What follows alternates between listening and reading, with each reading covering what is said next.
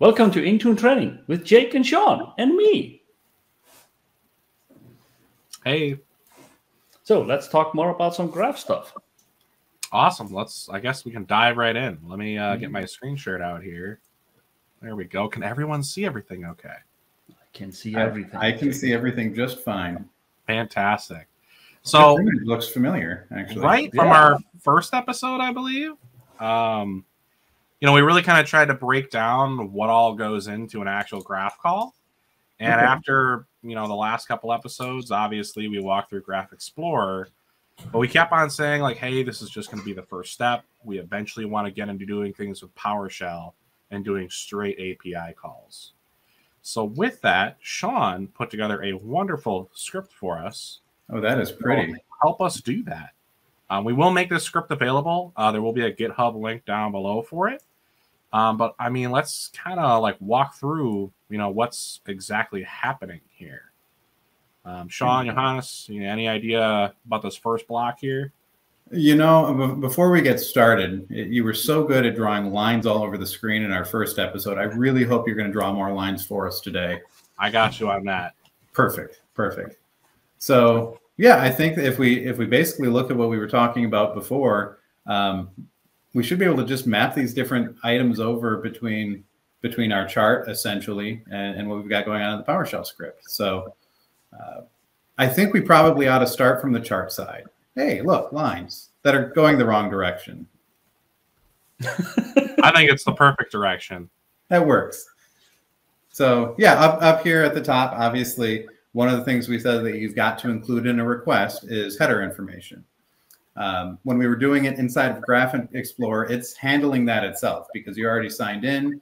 So it's got the token already. So what we're doing here at the top of the script is we're basically going out. We're using the MSAIL or Microsoft Authentication Library module to get that token from Azure Active Directory. And then we're passing it into a header body, basically, that will then pass into the request itself. And above that, we do spit out what the actual access token is if you were curious to see what that looked like. And just like Sean mentioned, down here in the header, we do pass in that value again.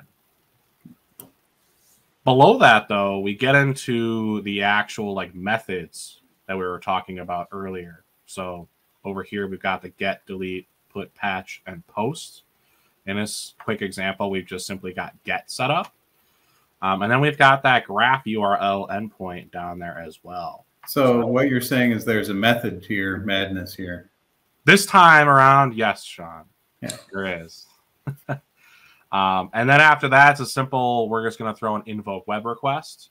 It's going to grab in that method that we had grabbed, in this case, get, reference that URI that we're referencing, so the user's URI that we have here, and then passing that header information. We're actually using Invoke-RestMethod here.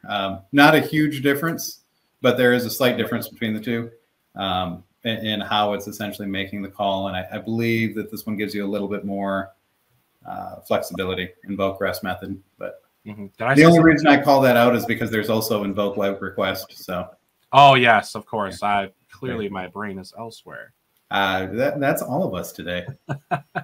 But yeah, so it's really that easy as far as just to get information to start. You'll notice down here below we have another method URI and then a body section, and that really comes into play when we're talking about the right hand side here with the put, patch, and post, where you need to actually have that body or payload included as well. And then eventually we run the same Invoke-RestMethod. Same information, except we're also passing in the body as well. Now, I do see this other little thing that's commented out here, that status code variables. What exactly does that do? Yeah, so that one in PowerShell, it might actually be in PowerShell 6, but it definitely 7 and later, we get an additional switch called StatusCodeVariable, where we can actually pass in basically another value that will return the status code of the request to a specific variable. So kind of one of the weak spots of Invoke-RestMethod in the older PowerShell versions is it wasn't always very easy to pull out that status code. So on 7 and later, depending on the version of PowerShell you're using, pass in that status code variable option to go ahead and see what that actual status code of the request was in the end. Awesome. And it's really that simple at the end of the day. And you're probably wondering, well, how exactly did we go ahead and create like this, super secret client ID and things like that? But we're going to cover that in the next episode. Don't worry, you won't have to wait until 2 weeks. We will include that with this video as well as a follow-up. Anything else you guys got to add? No, not at all, other than I've always wanted to do this. So click below in the video to get the link to the next video that Jake was just talking about. Okay, awesome. Now I feel like a real YouTuber. And with that, thank you again. Have a great rest of your day. Thanks, everyone.